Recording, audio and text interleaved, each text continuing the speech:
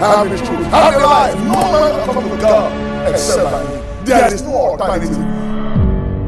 Good day, everyone. Thank you so much for joining us again today. The program is still View from the Top, brought to you courtesy of Leaders with God Ministry. We are continuing on the series on financing the ministry. At the last episode, we were able to see God's provision for the intertestament when Jesus Christ was alive. And we saw that transition, how he was able to prepare his disciples for transitioning into New Testament. We saw that from Luke 12, verse 36 to 40. And, we saw how that the most important thing, the most important currency they needed to have wasn't naira or dollars. It was their faith. And with that faith, they can draw anything. They can trust God to meet all their needs. And we're able to start off on God's provision for the New Testament. And we saw that God's provision for the New Testament is actually, it's in excess. God made abundant provisions for his servants in the New Testament. We read from Galatians 6:6, we read from 1 Timothy 5:17, and we saw that those people who actually labor and teach us the word of God, they deserve double honor. Some versions says that they deserve double pay. Some versions says they deserve bonus. And it's not just for the ministers to know that, yes, God has abundant provision. We that are believers, we are able to also see our responsibility, how we need to shower them with overwhelming love and care, and how we are to share with them everything good. The Bible says we should share with them everything good. So we can see that there is so much provision that has been made for financing the ministry in the New Testament. And Pastor Dele said something last week. He said 10% cannot do the job. 10% cannot push the gospel, to the entire world. So we actually need more than that. And God has made that provision for us. So today we're going to continue on God's provision for financing the ministry in the New Testament. I'll hand over now to Pastor Dele. You're welcome, sir. We are happy to have you again today. Thank you. I'm happy to have you too, and everyone watching live and those that will be watching from home. And we thank God for his grace. And thank you for a great summary that you have done. Great job. Father, we thank you for the privilege of being here again. We receive grace to speak that becometh only the oracles of God. Let our hearts be open. Let it be of flesh. Let your word be sufficient for us. Let life, light, and love in your word impact our lives, transform us, make us better people in the name of Jesus. Thank you for utterance. Thank you for understanding. Thank you for the power to do. In Jesus' name. Amen. So let's just move straight to the next scripture. 1 Corinthians chapter 9. New Testament provision for the minister and the ministry. 1 Corinthians chapter 9. We're going to read nearly the entire chapter. So I will, because of our time, because we need to move, yes, where I need other versions, I will call for it. I think we need to read. We need to read intermittently to save some time. But I would have wanted us to read the whole chapter. Then we start verse by verse, because this is the verse that is most. This is the chapter that's most elaborate on issues of sponsorship of ministry and ministers. So elaborate, so clear.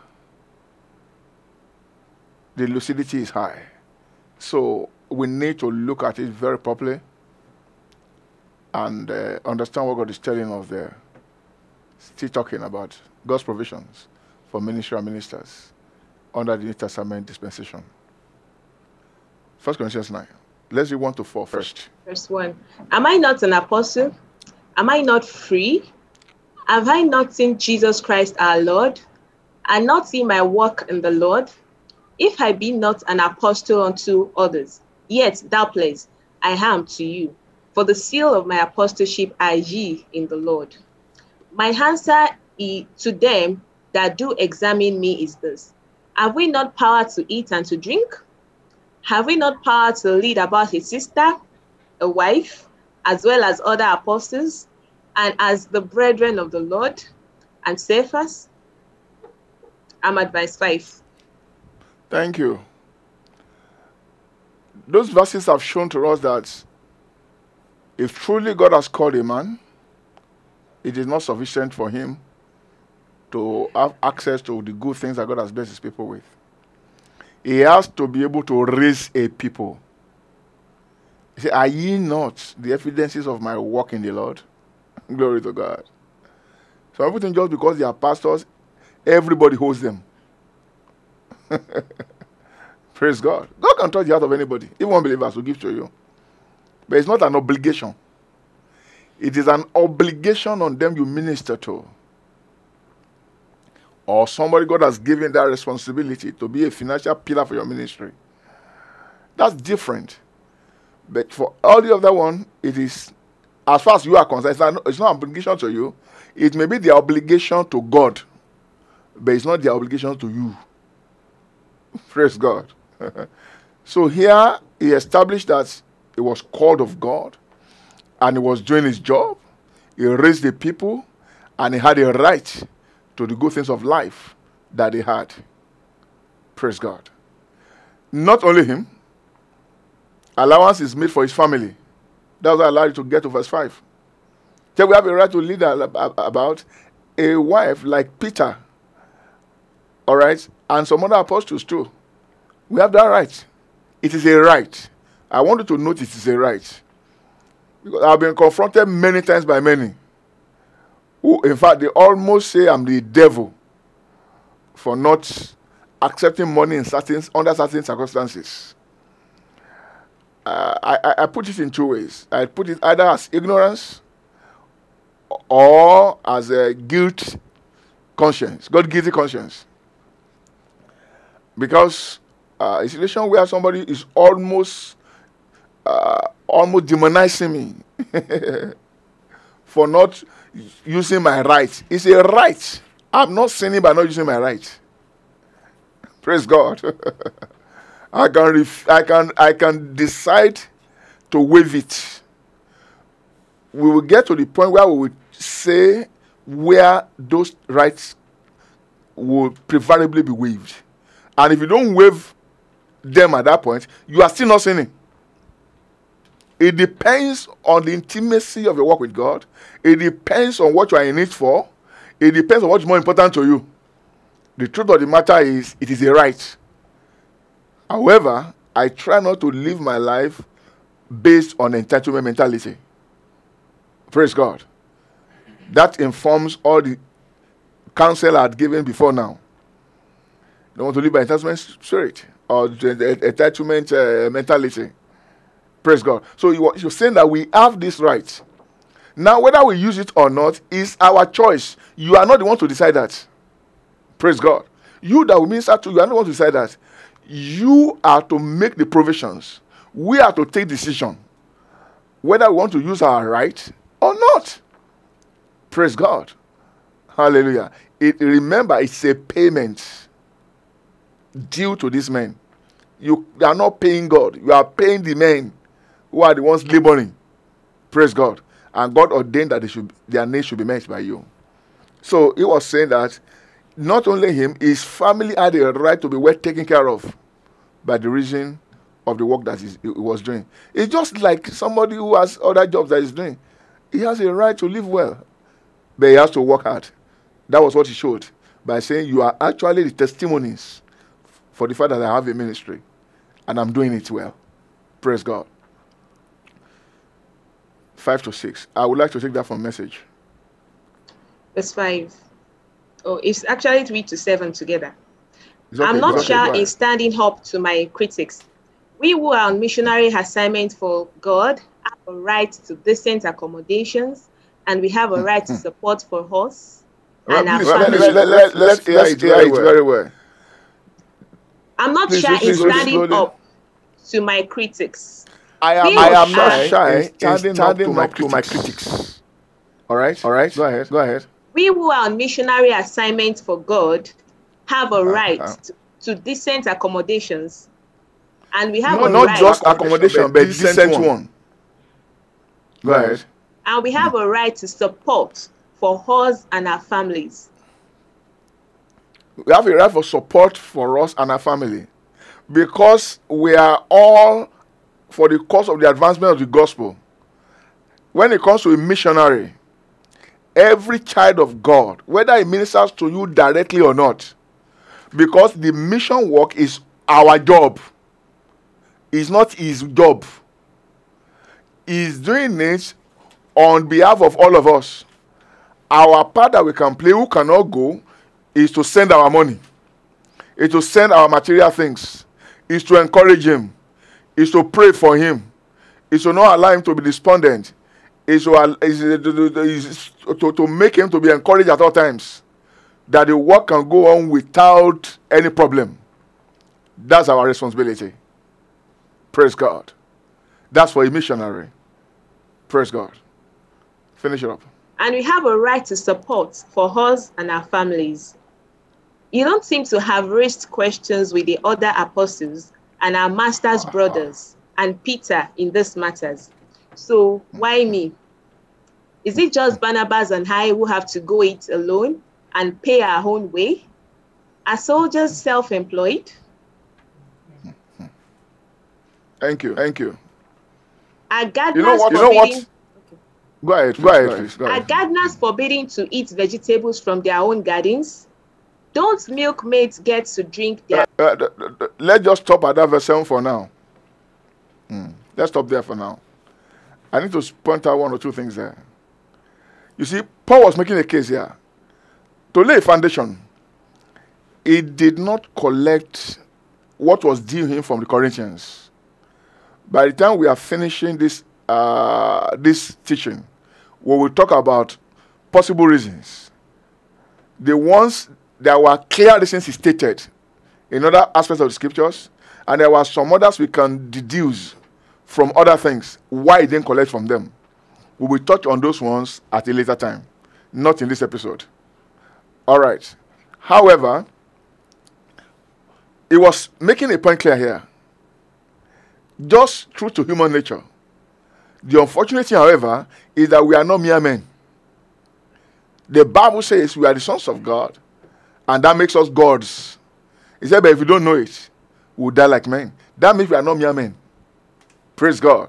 That's Psalm 82, 5 and 6. Praise God. So here he's saying that because he was not using that right, it was taken for granted. And those who are the ones who are standing on their necks, I'm an apostle, you must give me money, you owe it to me. He said they never failed. So why is this a big deal when it comes to me and Barnabas? Just because we have spoiled you. Praise God. So it shows the tendency for human beings to take things for granted when they are not enforced. That's what it's bringing out here. It's not like we don't know we have a right, but we are more concerned about your spiritual welfare. We cannot come in the way of your spiritual welfare just because we want to meet our needs. The worse we go to work. Praise God. But that will stand between you and your growth?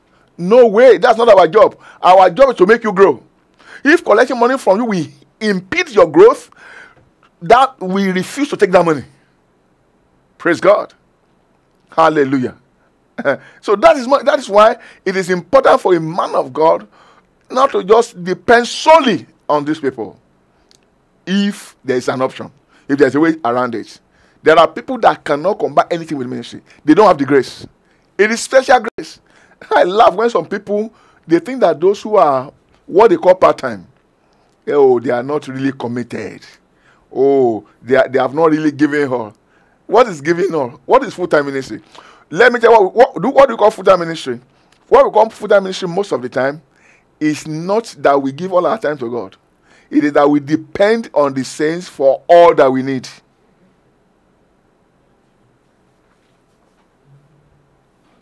Praise God. Many people who are in part-time, they are more responsible in the ministry than many who are full-time. And the results show. Praise God. So for somebody to think he's superior because he's full-time minister to a part-time minister is self-delusion. I mean complete self-delusion. I've been a part-time minister. I am a full-time minister. And I know what I'm talking about. Praise God. I've been on both sides for years. Praise God. So I can talk.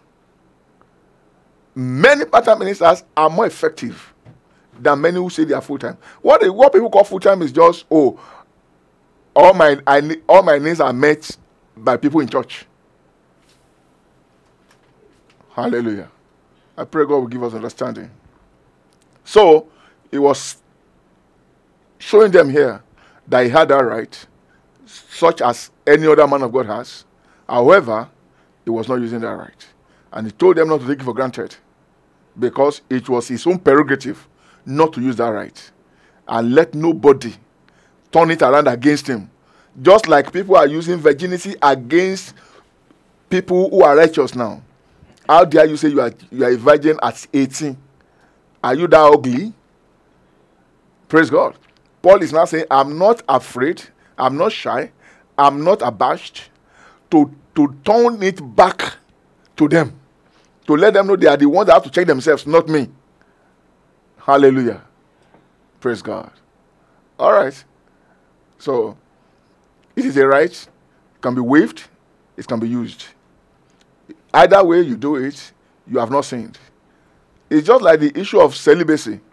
Even if you have the gift of celibacy, you can choose to marry. You have not sinned. Praise God. If you have the gift of celibacy, you can choose to marry. You have not sinned. It is only a privilege that you have that you are not using. Hallelujah. And why were you given? So that you can focus entirely on serving God without distraction. Hallelujah. So, and if you choose not to use it, you have not sinned. You may not be as effective as you would have been if you didn't have a wife and children. However, you will still be able to do the work of God. It is not a sin. So is this one. Praise God. Why in the first case is provision being made for these ministers? It's so that they can be focused. So if the needs can be met without losing focus, that's fine. Praise God. However, it's not the people that are being ministered to that will determine that. It is the minister. I hope that point is clear. Yes, it's clear, but if you can just shed more light. Because there are some ministers who tell you that, I wish to marry, but I don't feel permitted by God to marry. And there are some other there are some other denominations, so to speak, who impose, celibacy on their priests. So what do you have to say about this? Yes. I'll just answer very quickly in the modern way of answering. Second question. Celibacy is never imposed on anybody in the scriptures. So anybody that's imposing celibacy on anybody is not scriptural. No apologies. Praise God. It is a gift given to some people. It's rare. And they can even choose not to use it. It's not like they can't relate sexually. But they can live without having sexual relationships. Praise God.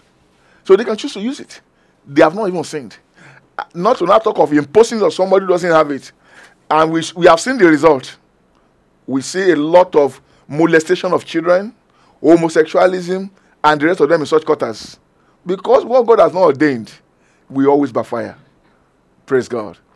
Now, you said some people said they want to marry, but they don't feel permitted by God. Number one, the Bible does not say as many as are led by feeling. As many as are led by the Spirit of God. Romans 8:14. They are the sons of God. All right? So, and if you don't know what to do, I always tell people, you can never be wrong acting in love. Praise God. And what are the scriptures said about it? You have not heard God's voice, but you have seen his word. What does the Bible say?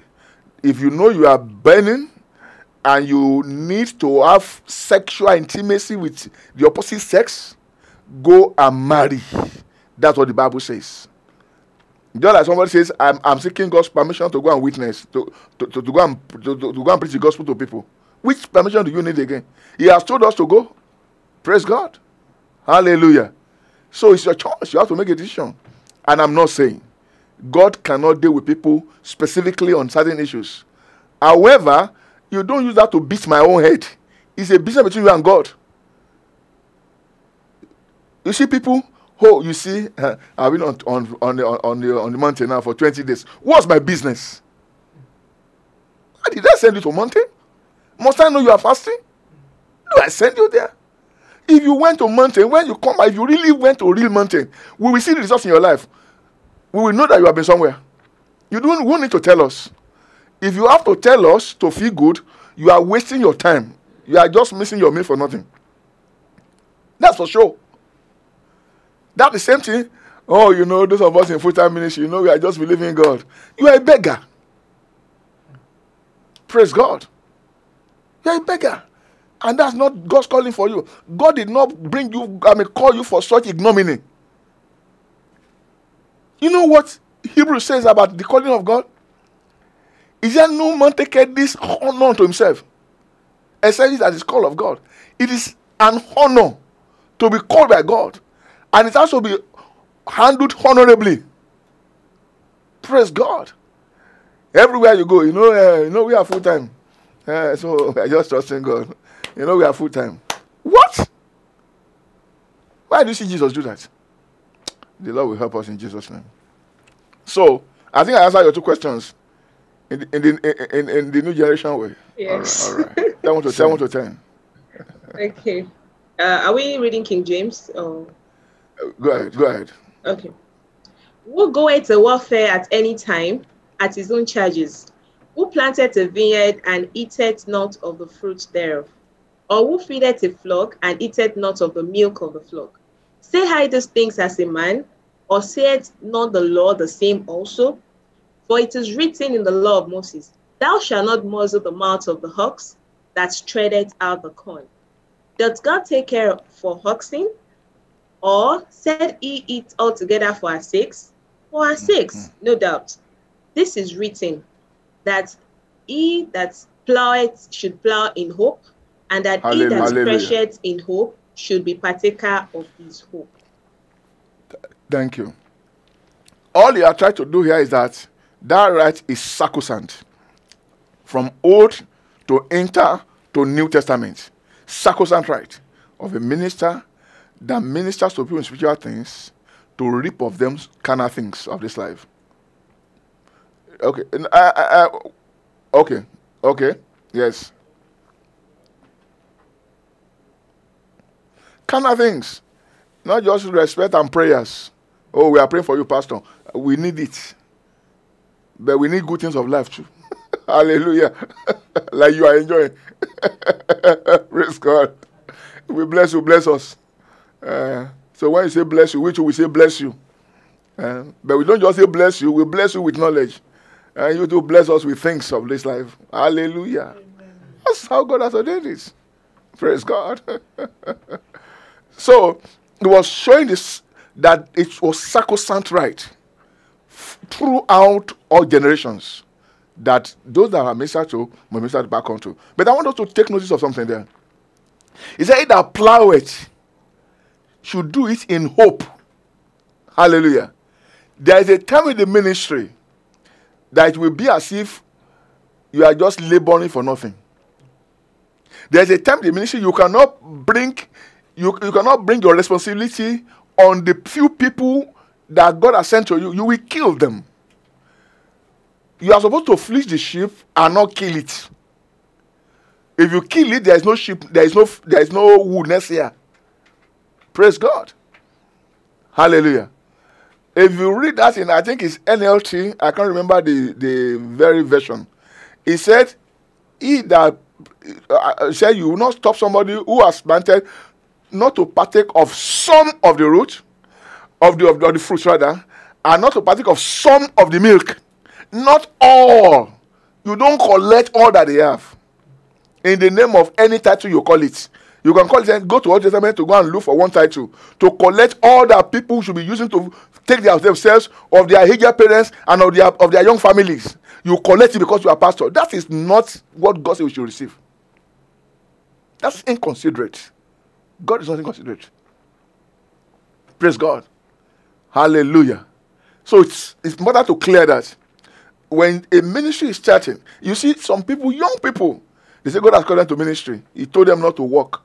He told them to start ministry. No problem, go and start. However, don't be jumping from house to house, telling people, you know, I'm full-time. You know, I'm full-time. I came here by faith. Then go back to your house by faith. Praise God. Go to your house by faith. Since you have so much faith to come, go with the same faith. Praise God.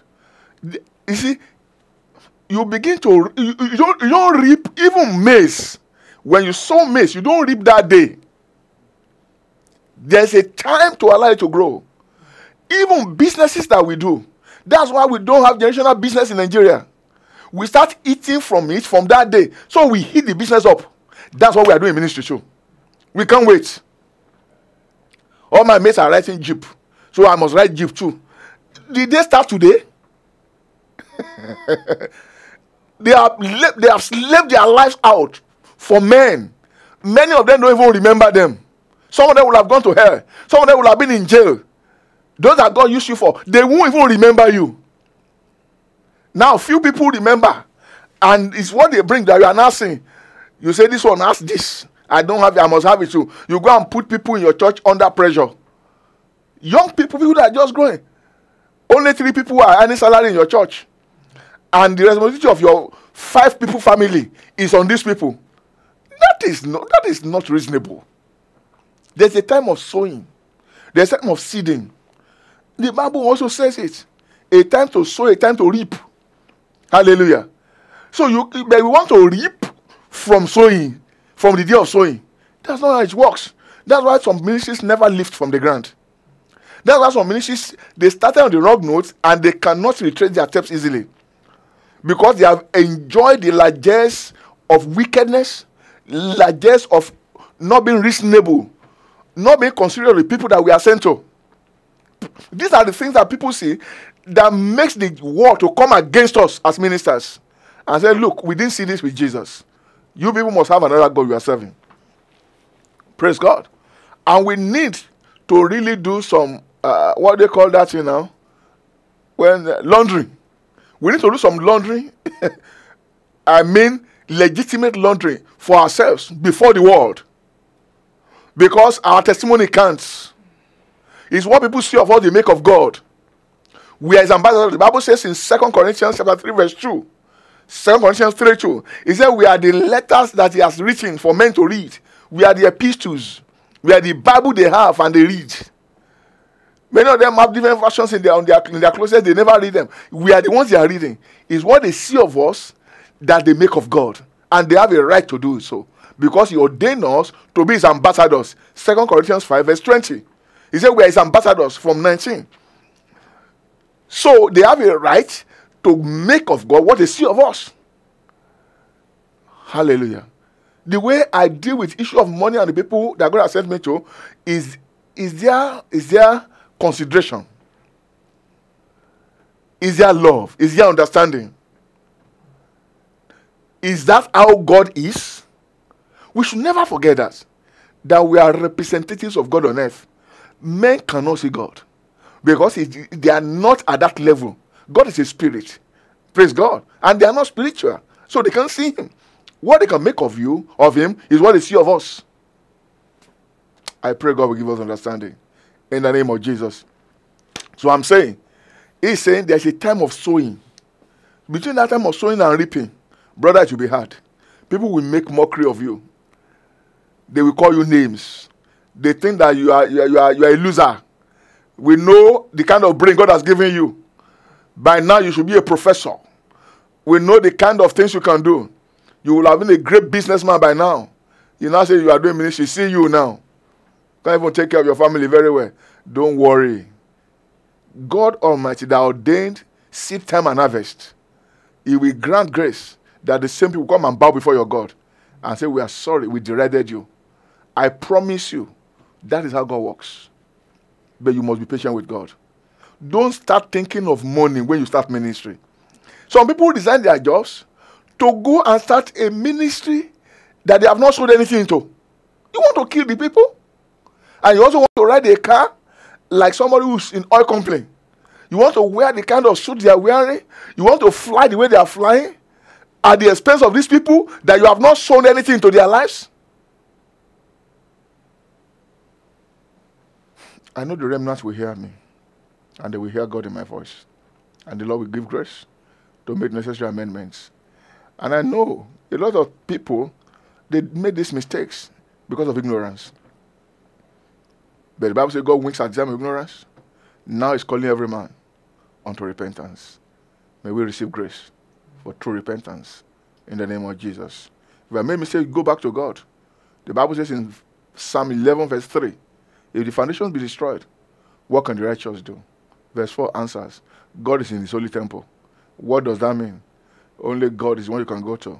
Say, what do I now do? Do I destroy everything?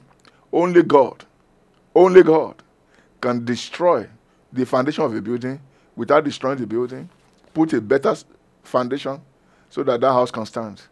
Praise God. So you go back to Him. Lord, I missed it.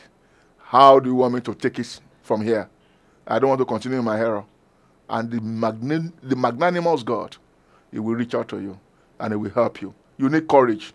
You need good heart to be able to do it. That's the whole essence of bringing this. What do we know? We're only trying to bring little that we know to add to what you know. And we trust God that this little will amount to much for you. In the name of Jesus. Amen. So I think we can just go on. We have read verse 11. Verse To 12 show that when you sow into God's life, you expect back. If others, verse 12, if others be partakers of this power over you, and not we rather, nevertheless we have not used this power, but suffer all things, lest we should hinder the gospel of Christ. That is very critical verse. Extremely critical. Read it again, please. If others be partakers of this power over you, and not we rather, nevertheless, we have not used this power, but suffer all things, lest we should hinder the gospel of Christ. This is one of the 4 reasons that Paul gave for not receiving from the Corinthians, so that it will not hinder the gospel. He received from the Macedonians because receiving from them would not hinder their spiritual growth.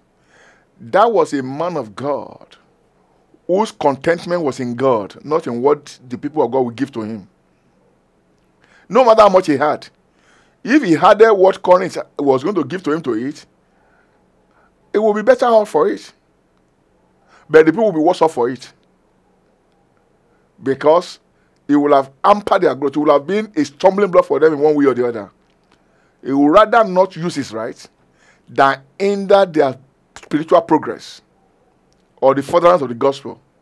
That was one of the major reasons why he refrained from receiving from them. There are situations you see on ground. When you want to go to minister, you are the one that will still give money. Oh, yes. And there's nothing wrong with it. Those are the kind of things that Paul did. He said, I rob other churches to minister, even minister to you people. He worked hard with his hand. He was ministering to himself and to those that were around them. And yet, he still took money from other places to minister to these Corinthians. Not that they were poor, but he would rather do that than hinder the followers of the gospel among them. That was a man who was a servant of God. That was a servant of God, not a servant of belly. He was more considerate of the people than of his remuneration. And they were even willing to give him more. However, he knew receiving it will have negative impact on the gospel. He said, no way. I would rather die hungry. We are going to see all those scriptures later. People think as much as God made provision, Paul lived in lack for some time of his life. Praise God. It's part of the call. We are servants. Glory to God. We are servants. That's why I told them, whatever they give to you, eat. Don't complain. Don't give them conditions. The Lord will help us in Jesus' name.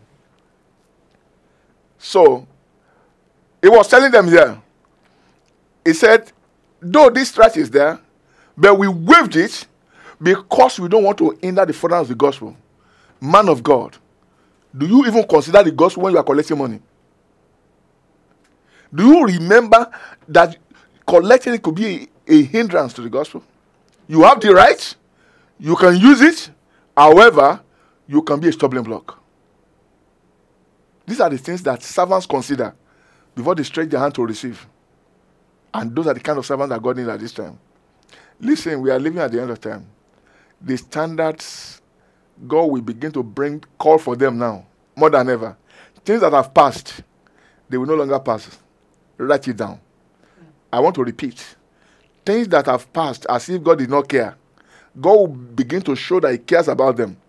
Because the realm of babyhood is gone in the church. God is calling for maturity. So we begin to make more demands on us to live more according to his word. If we want to remain relevant in the scheme of things of God, then we have to begin to up our games. We have to begin to uphold higher standards than what we have upheld till now. No matter how high we have held it, I speak to you prophetically. God will begin to make greater demands on us to do things better than we have always been doing them, because the time is running off. And God cannot afford to leave his work in the hand of people who are holding this kind of loose standards, who don't have respect for what matters to him. It's all about what we're going to eat and use. It is time for repentance, brethren. Because after this, it is judgment that comes. You will say, I said so. You can order for our message that we did at the ministers' conference. I think it was about 2 years ago. Maybe 2 or 3 years ago now, at Maryland. And then we titled that, Sister Queen, can you remind me the title of the message? Preparing for the inevitable. We released some words of prophecy there. Come again. Sister Bwgm was saying something. 2018, thank you. 2018, Labor, no, I don't know. It's just one of the ministers' conferences that we had in Maryland. The message was preparing for the inevitable. You need to listen to those messages. Even if you have listened before, you will see how relevant they are for this time that we are living in now. Those things that were prophetic then are happening already in our time and in our land now. You need to order for them so that you can understand what God is doing. He had pre-warned us about all the things that are happening in the church in Nigeria now and all over the world. And we need to take it to those things. They are inevitable. They must happen. But how do I position myself that I'm not a victim, but I take advantage of those things to add feathers to my crown with God? That is what that message is all about. The Lord will give us grace in Jesus' name. Hallelujah. So we have to be mindful. Yes, it's a right, but there are times you don't use it right because there are greater things at stake. That was what Paul was exemplifying for us here. Thank you. 13 to 14. Okay. Verse 13, 1 Corinthians chapter 9. Do ye not know that they which minister about holy things live of the things of the temple, and they which wait at the altar are partakers with the altar? Even so hath the Lord ordained that they which preach the gospel should live of the gospel. Thank you. Thank you. I want you to see how carefully Paul chose his words. He said that labor at the altar, they feed how? What did he say? They partake. They partake. Read it again. Do ye not know that they which minister about holy things live of the things of the temple, and they which wait at the altar are partakers with the altar? They partake with. That's critical. That was why I insisted that you read.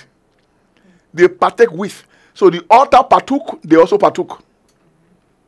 Everything is not for our personal needs. Praise God. If we hit the altar, there will not be any altar to partake with again. So we must remember, yes. Don't you Please. realize that those who work in the temple get their meals from the offerings brought to the temple? And those who serve at the altar get a share of the sacrificial I love offering. that. They have a share. Praise God. These are the areas where I say we have to learn to cut our throat. We have to cut our throat. We have to mind our appetite, so that we will not be found as covetous people. We will not be found with avarice. These are things that God hates. The Bible says covetousness, Ephesians 5:5, if I get it right. He said it's just like it's idolatry. Covetousness is like idolatry. Praise God. And this is what many of us are masked in. Possibly because we don't know. Like I said, God is calling for repentance. But remember, after repentance, there's always after room for repentance, there's always space for judgment. My prayer is that this will be a deliverance for us all from the judgment that's imminent. Somebody was discussing with me some things happening in the church recently, and I responded. I said, this is not the time to say, oh, good for them. It's time for every one of us to ask ourselves, even if we think we are doing well, Lord, is it high? Like disciples were asking when they said one of them will betray him. They didn't say, oh, I'm sure it must be Peter. Oh, it must be James. We all know it must be Judas.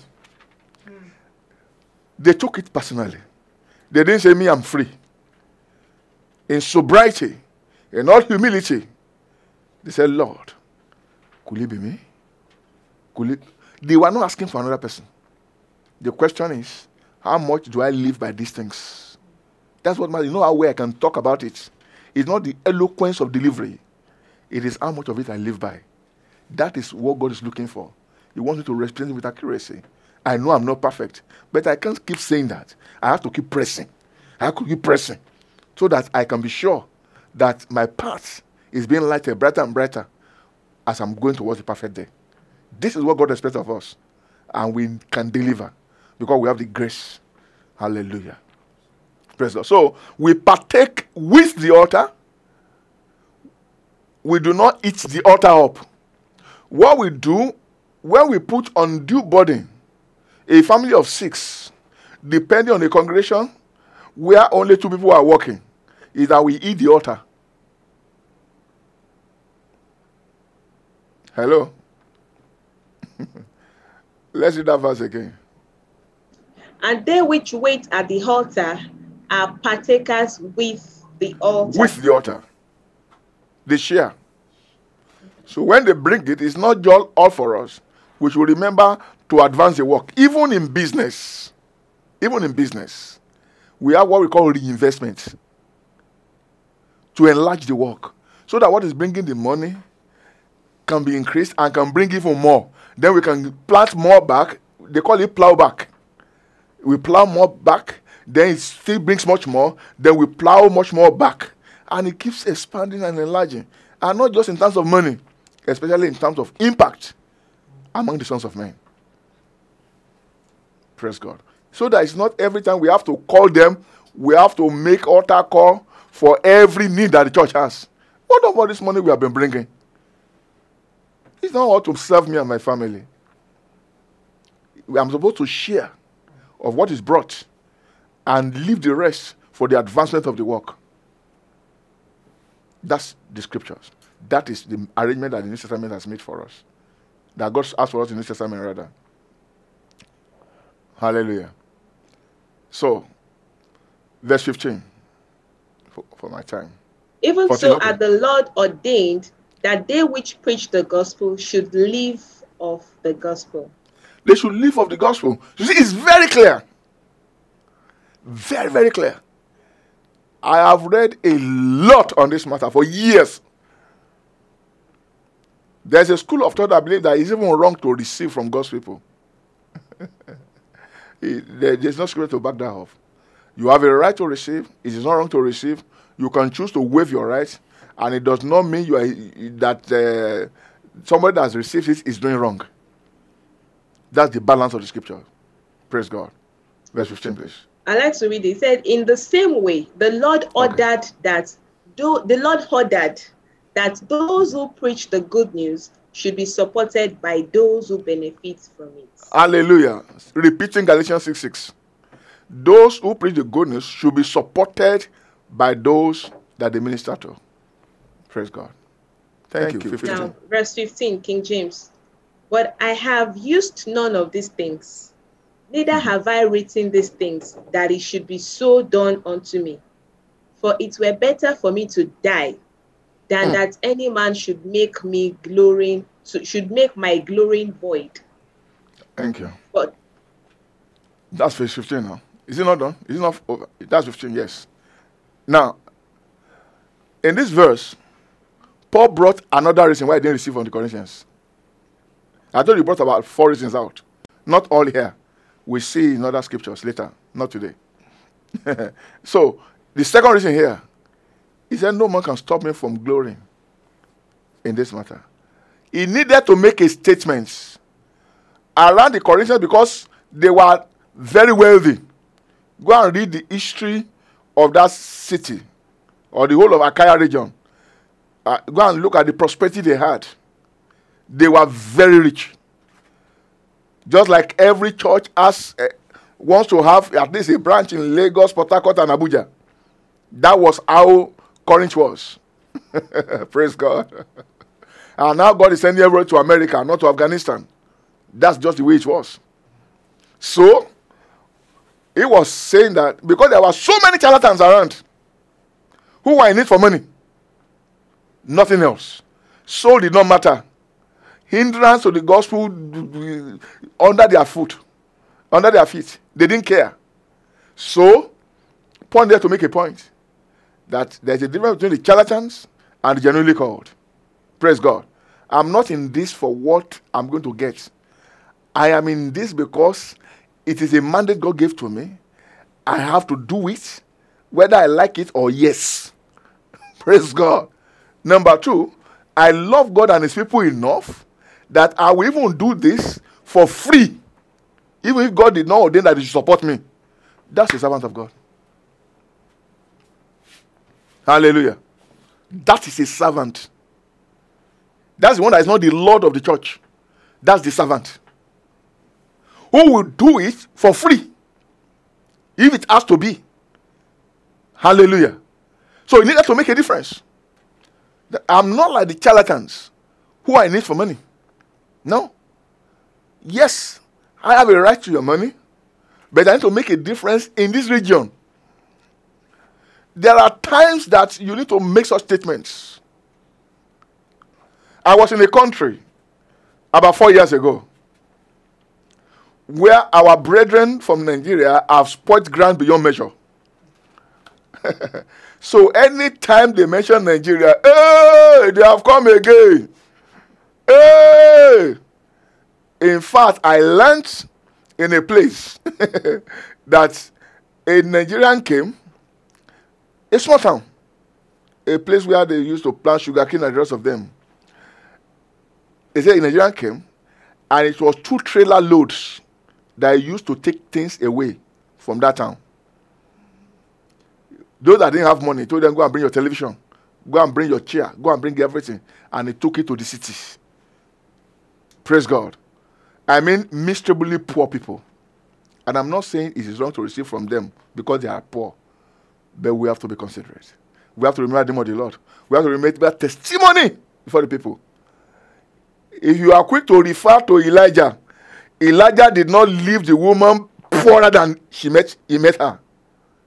So please be mindful of what you are referring to. Praise God.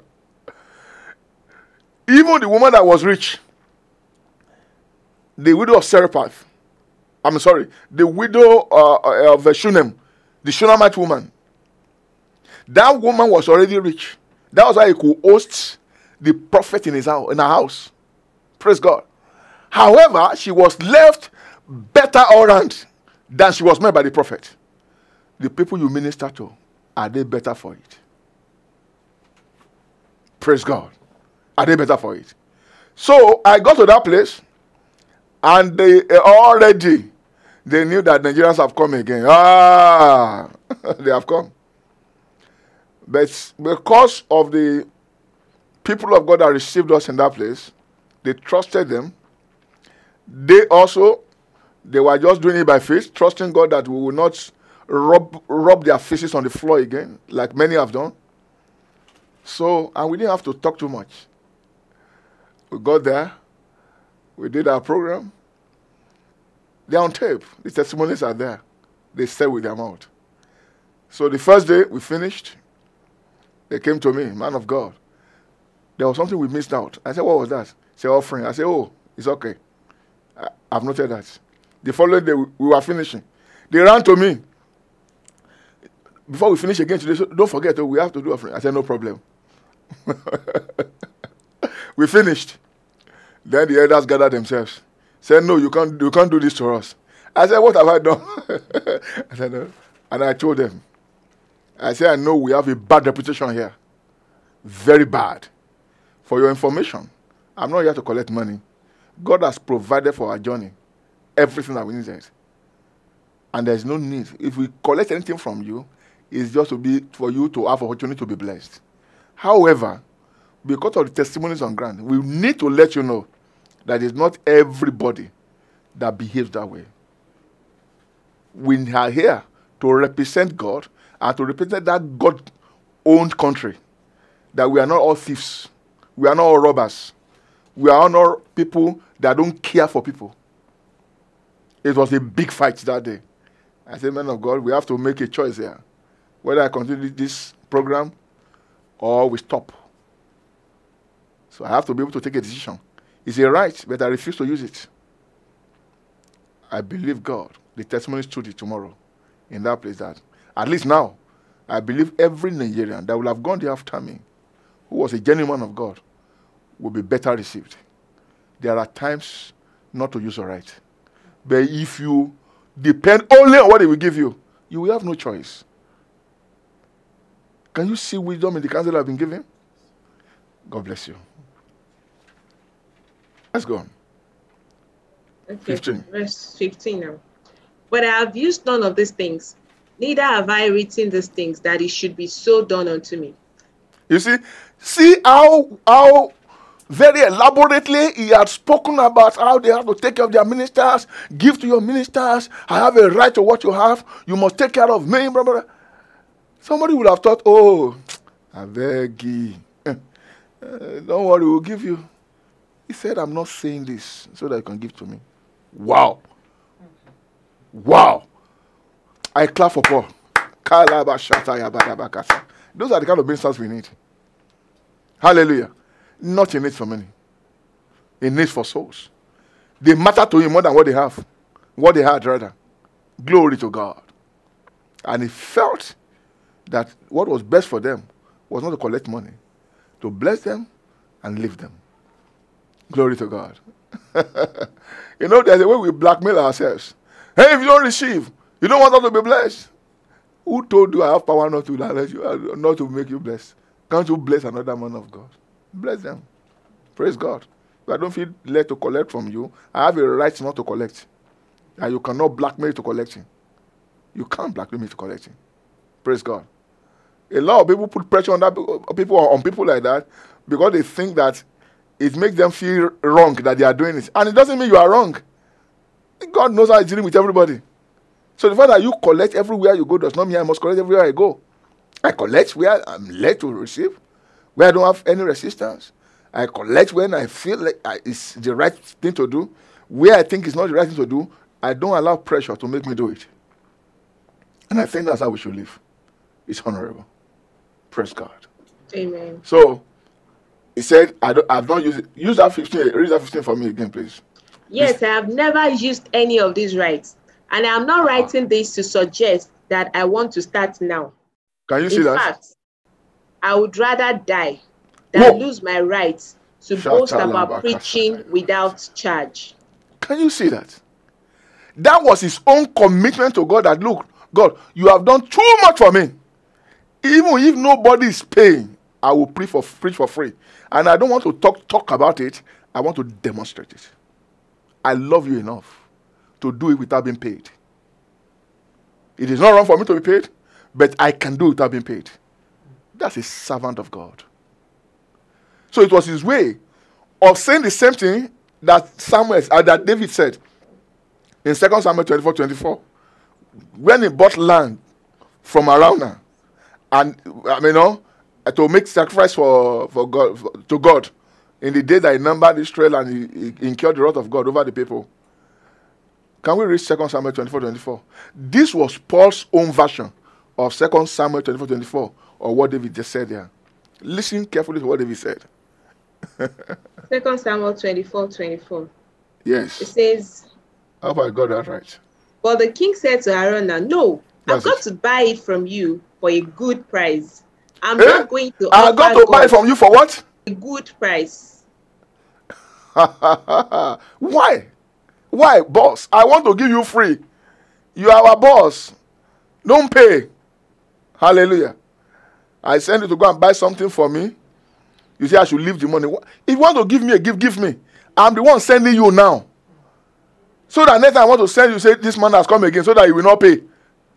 I don't want. Take money. Or hey, don't run the errand for me. Oh yeah. Oh yeah. Praise God. Should leave the money? No. If you want to give me something, give me separately. Not that you just. How do I know whether it's convenient for you? How do I know you had the money? No. Praise God. That's not what I'm called to do. I'm called to help you. Praise God. Read it again, please. But the king said to Araunah, no, I've got to buy it from you for a good price. I'm not going to offer God, my God, sacrifices that are no sacrifice. Whoa! What a lot of us who are full-time, we pride ourselves in that we have left everything. Really? Really? What did you leave? What are you having now? Do they match each other? You left everything. What did you leave? You leave your job. You left your business. You left your job. Now is God not taking care of you now? So what is the big deal? Paul was saying, as long as I'm still paid, I don't feel I'm doing enough to show how much I love God. Oh my God. Oh God. Oh God. I'm just being paid as if I was an engineer. As if I'm still a teacher. As if I'm still in business. As if I'm still a medical doctor in the hospital, serving people and they are paying me. So what do I glory in? What is the big deal that I provide medical service and they pay me as a doctor? He said, this is where I want to show God that I love him more than money. Hallelujah. Yes, I need the money to take care of myself and people around me and to take care of the work of the ministry.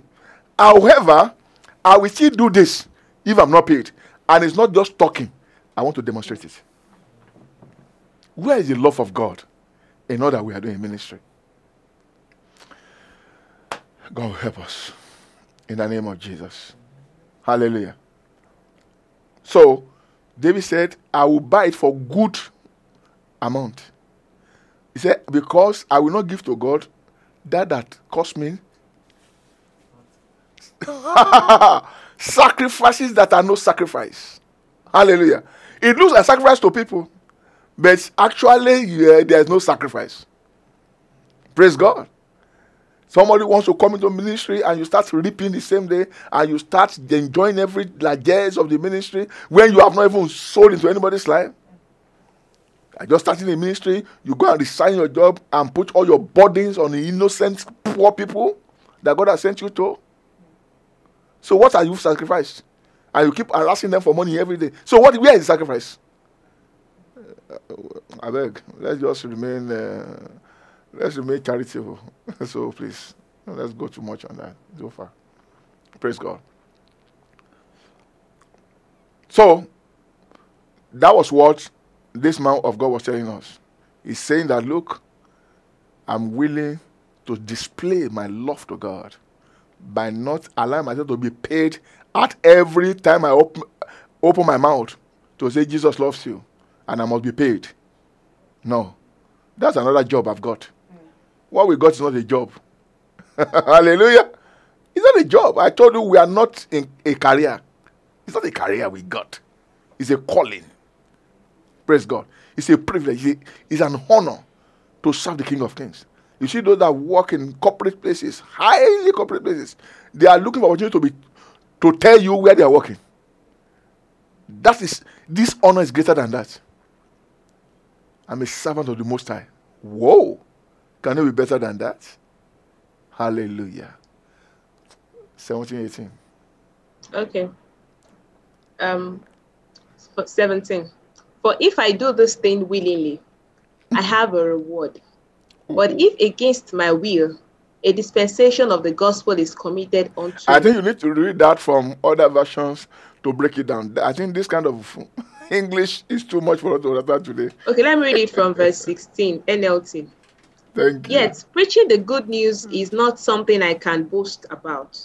I am compelled by God to do it. How terrible for me if I didn't preach the good news. Do you see that? It was a responsibility. I will be irresponsible if I don't preach it, whether I'm paid or not. Hallelujah. Oh, God. That's the right approach. Oh, if I'm paid, fine. All right? I got no problem. I'll receive. But what if I'm not paid? I'll preach all the same. Glory to God. The fact that some people will take undue advantage of you does not matter. You know? Let's go there. It doesn't matter. Just get the word out. Glory to God. Because it's a way of displaying your love to God. Hallelujah. Verse 16. Yet, preaching the good news is not something I can boast about. I am compelled by God to do it. How terrible for me if I didn't preach the good news. If I were doing this on my own initiative, I would deserve payment. But I have no choice, for God has given me this sacred trust. What then is my pay? It is the opportunity to preach the good news without charging anyone. That's why I never demand my rights when I preach the good news. Hallelujah. Hallelujah. If you honor me, I receive, but I don't demand. Can you see a servant's heart there? He said, look, I love God enough that I will do this for free all my life, not even collecting from anybody. So it's a privilege that I have that God told them to give to me.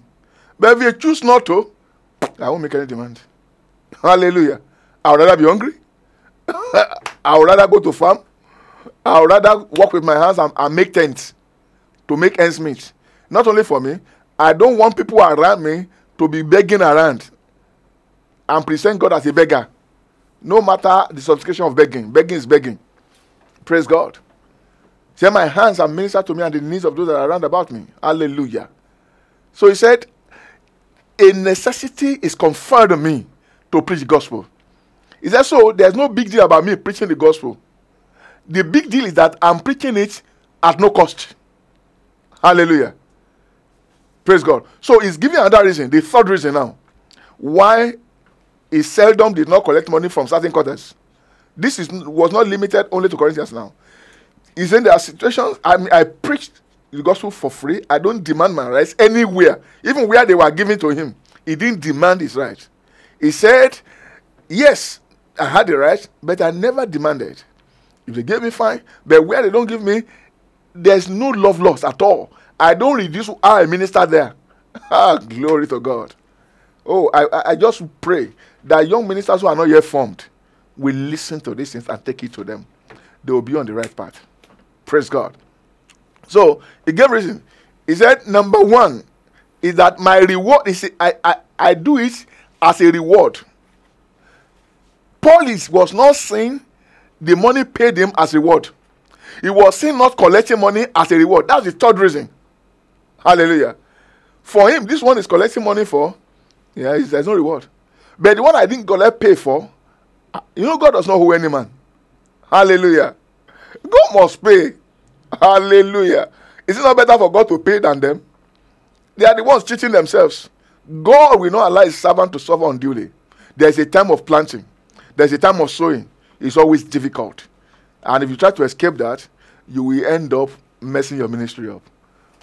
Praise God. May you not do that in Jesus' name. However, Paul was saying here that though I had it right, I waived it because I'm looking forward to a greater reward. That's what I count as reward. It's not what you people can give me. Those are carnal rewards. He called them carnal things. Same minister to them in carnal things. Says, I need greater reward than that. So as long as I can go without what you give to me, I won't tell you not to give me. But if you don't give me, fine. In fact, you are giving me opportunity to receive bigger reward from the Father. Third reason. Hallelujah. These are compelling reasons for true servants. I mean compelling. I didn't say optional. Compelling reasons for servants of God to consider well before they start stretching hand and thinking everything is blessing. Praise God. All right. So he said, I consider it because of reward. And also he said, that I may not abuse my power. Number 4 reason. Number 4 reason. That I will not abuse my power in the gospel. I have the right.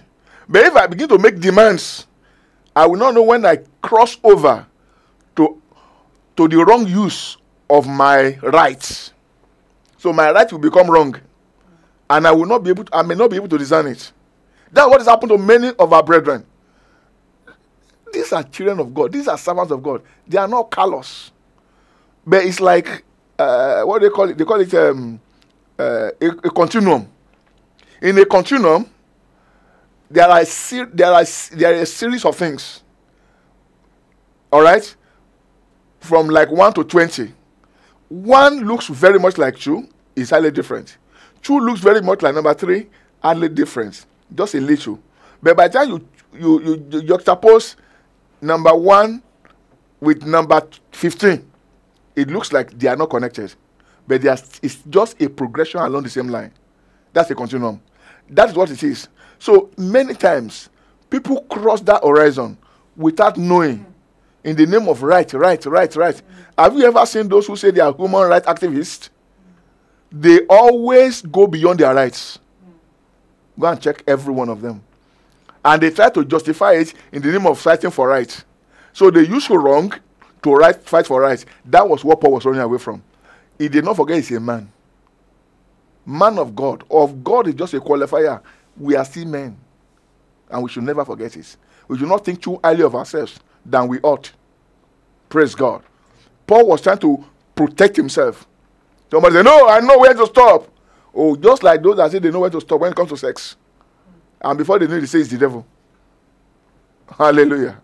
Oh, I know where to stop. You know, by the time we are doing smooshing for like 10, 5, 15 minutes, I know it's getting too much. We will just stop. We will not go beyond that. Hallelujah. That's the same thing that applies here. Praise God. So that was the 4th reason that he gave for not receiving from them. Finish up, please. To 18. Okay, we are in 99. Beautiful, let's go. Yes. For though I be free from all men, yet have I made myself servant unto all. I hope you have noticed. Thank you. I hope you have noticed the principle that is consistent in it all is sacrifice. It's not benefit. Oh God. Oh God, give us servants in our own generation too, like Paul, who are concerned about souls, who are willing to sacrifice, and not to sacrifice others, but they are willing to sacrifice themselves for the good of others. Everything is about sacrifice, sacrifice, sacrifice, sacrifice. Not privilege, right. He had them. He knew them. But we never press for them. Glory to God. Let's start again, please. 19 to 23. For though I be free from all men, yet have I made myself servant unto all, that I might gain the more. And unto the Jews I became as a Jew, that I might gain the Jews. To them that are under the law, as under the law, that I might gain them that are under the law. To them that are without law, as without law. being not without law to God, but under the law to Christ, that I might gain them that are without law. To the weak became I as weak, that I might gain the weak. I am made all things to all men, that I might be by all means save some. Save some. Save some. Hallelujah. Hallelujah. For the what? Not for my stomach's sake. For the gospel's sake. Everything is about sacrifice. Including his rights. He waived it. Even his liberties. He waived them. There were things he could do that were not sinful. But he refused to do them for the sake of the gospel. You remember in 1 Corinthians chapter 8. He said, if my eating meat will take my brother to hell, I would rather not go near meat all my life. That was a servant. Glory to God. I hope young ministers are learning, who are not yet formed, so that they will not be formed in the wrong way. God is raising a people who will do it right. Hallelujah. And that's why he's sending a word like this. And in other areas too, using other people to straighten the church out in the areas where we are not even checking. We just saw that was how people are doing, and we just joined them. We didn't check the Bible. We were just running because everybody was running. Praise God. Hallelujah. So, what determined whether Paul will use his privilege or not was not his benefits, but what was most profitable for the gospel. If you run with that principle, brother, you don't need to get to heaven. You can say like Paul, that a great reward is awaiting me in heaven. But if you get all the reward here, I wonder what remains over there. That was what Paul was talking about. He said, that is my real reward. It's not the car you are buying for me. It's not the houses you are building for me. I need a reward that are eternal. And one way I can get that is also to deny myself of what is my right here. Because God will not hold me. So if I really labor and you don't give me, God will have to give me on your behalf. You are the one that is losing out on your reward. Praise God. Amen. That is what it means to be a honorable servant of God. He was able to do that because of one thing. He was not depending on them. He was depending on God. If he depended on them, he couldn't do that. Don't forget, if he did those things, he would still not be sinning. Number two, was able to do that because he was a contented man. Acts 20:33.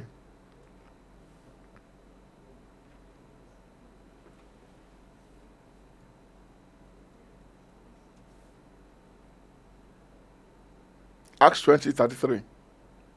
Okay. It says,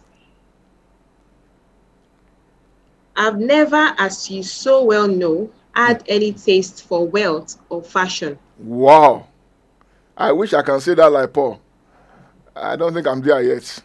But I can say the other part by the grace of God. But this part, I don't think I'm there yet. Can you read it again so that I can enter my spirit very well? I've never, as you so well know, had any taste for wealth or fashion. Wow. I will get there one day. By the grace of the Almighty God that called me. Go ahead. With these bare ends, I took care of my own basic needs and those who worked with me. We can say that by the grace of God. In everything I've done, I have demonstrated to you how necessary it is to work on behalf of the weak and not exploit them. Not only to work in the ministry, I work even with my hands in spite of ministry.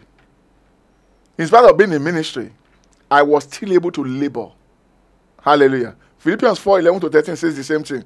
Where I say, I've learned to live an abased life and to live an abounding life. He said, I've learned in all things to be content. Proving the point that I was a contented man. A man that doesn't have these characteristics cannot do what he did. He will find excuses. He will even find scriptures why he must collect so that the people can be blessed. Praise God.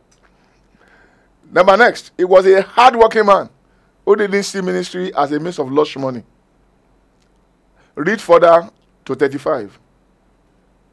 You'll not likely go wrong here if you keep remembering that our master said, You are far happier giving than getting. This was the philosophy that Paul followed throughout.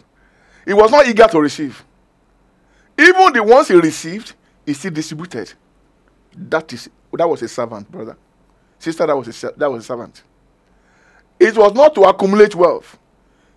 He received when he needed to. I said when he needed to. He couldn't have had a choice. If he was not a contented man, if he was not a hardworking man, if he was not a man that had cut his throat, he had never desired wealth or fashion. Glory to God. You know, I made a full disclosure the other time. I said, I wish.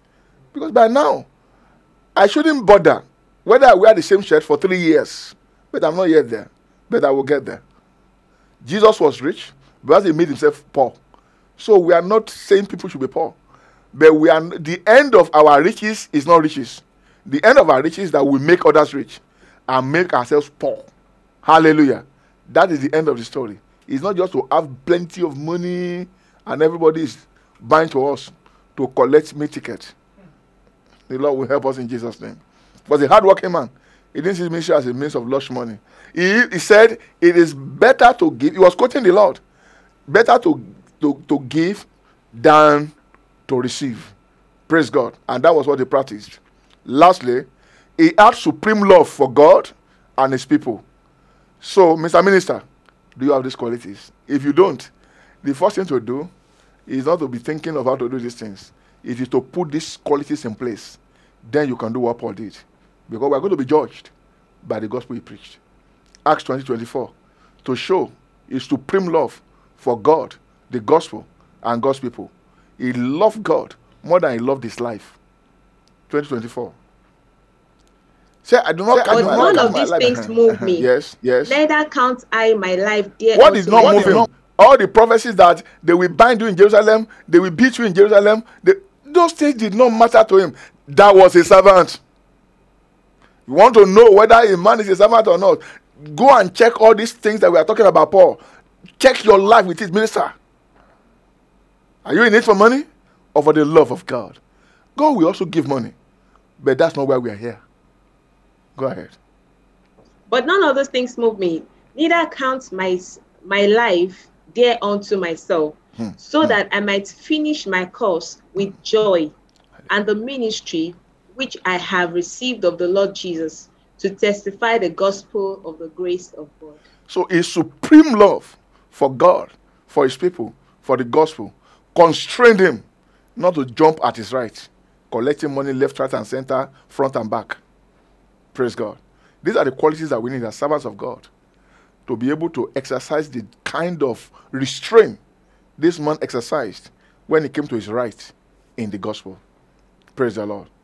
24 to 27, all that is trying to show us is that he tried to show us that the greater eternal reward was more important to him than earthly reward. Maybe we should quickly read it before we round off for today. 1 Corinthians 9:24. Know ye not that they which run in a race run all, but one receiveth the prize? So run that ye may obtain. And every man that striveth for the mastery is temperate in all things. Now they do it to obtain a corruptible crown, but we an incorruptible. I therefore so run, not as uncertainly, so fight I, not as that one that beateth the hair, but I keep under my body and bring it into subjection, lest that by any means, when I have preached to others, I myself should be a castaway. Paul identified here one very great secret. He mentioned discipline, like unto an athlete. I don't have enough time to explain that to you. Do you know that many of these world-class athletes are multi-millionaires in dollars? Yet in training. How many of you know that when Mary Oyeleru, having won gold medal for Nigeria in the Olympics, whenever she went for a program, she still had like a matron that was taking care of her, told her when to sleep, when to eat, when to go for training, whether she wanted it or not. she had to obey. These were people she was paying. That's the kind of training that we need. That's the kind of discipline that we need to live this kind of life that will please God as servants of God. That will not be as though we are just in the ministry like another career. Having just a flourishing career by having plenty of cars, plenty of houses, a large chunk of money. This one, he said the secret was discipline. He said, I'm not just running to finish. I want to finish well. Glory to God. May you finish well also in the name of Jesus. I pray that you will also finish well. That you will take it to these instructions. This was a man that finished well. This was a man that finished his exam, marked it, and said, I passed. Oh, glory to God. That's the way I want to end. That's how I want to end. He said, I'm sure I've finished my course. Hallelujah. I have kept the faith. Glory to God. Oh my God. What a life. He said, I subjugated my body. I pummeled it. I beat it to submission. If I needed to fast, I fasted. If I needed to do anything, I did it. Just to make sure that I don't allow the flesh to rule me. Hallelujah. That was what this set of ministers did not do in Philippians chapter 3. Can you help me read? Verse 19. They couldn't put their appetites in subjection. They couldn't cut their throat. So the gift of God became a trap for them. Hallelujah. Paul said, no, me. I don't just want to finish so. I want to finish well.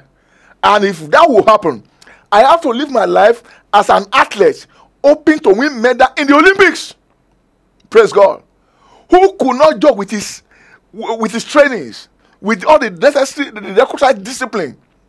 Do you know that Usain Bolt, when he was going for the Olympics, where he won 4 gold medals, did you know they told us that he left, his girlfriend did not know where he went to train. 2 months before Olympics, his girlfriend couldn't trace where he was.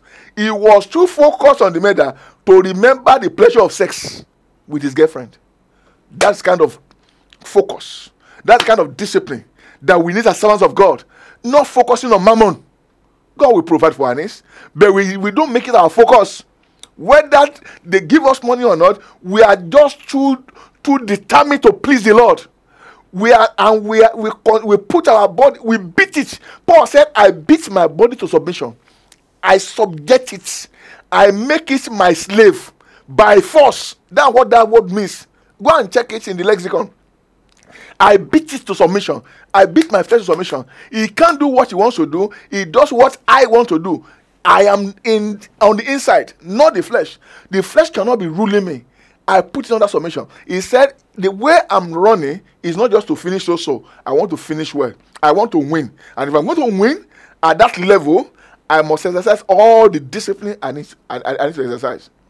Praise God. That was the kind of discipline that this kind of message I want to read about, they lacked. Read from 17 to 19.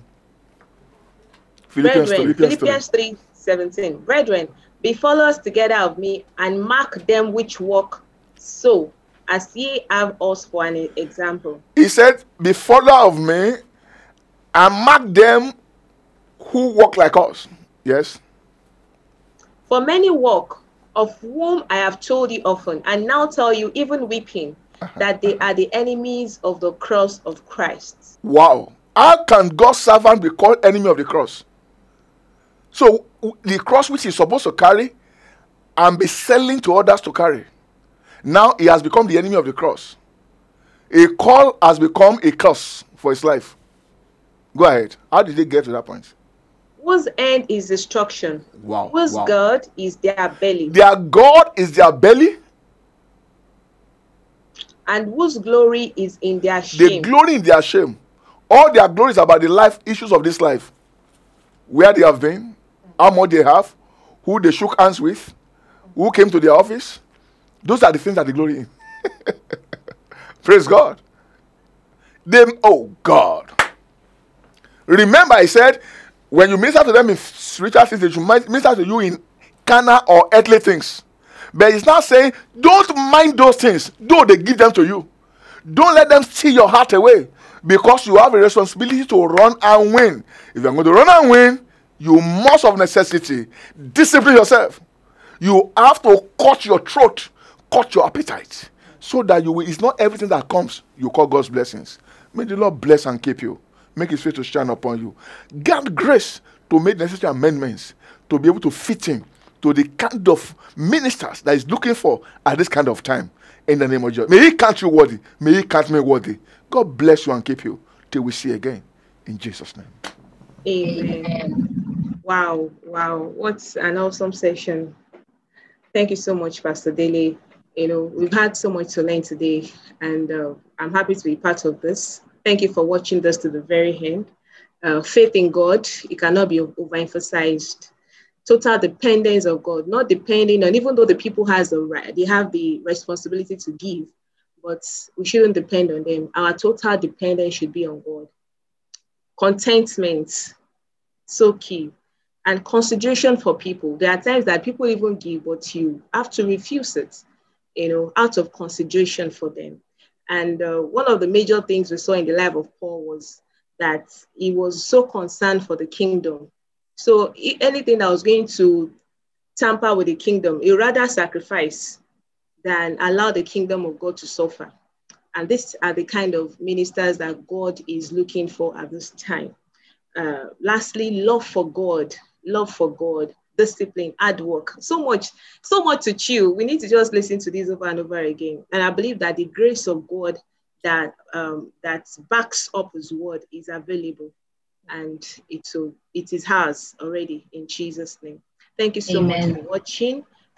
Please, the message that Pastor referred to, preparing for the inevitable, you find a link to it in the description box. Do well to listen to it. Don't forget to join us again next week, same time. Do remember to share this with your friends. It's View from the Top, courtesy of Builders of God Ministry. Thank you so much. God bless you. Have the truth. Have your life. No man can come to God except by me. There is no alternative.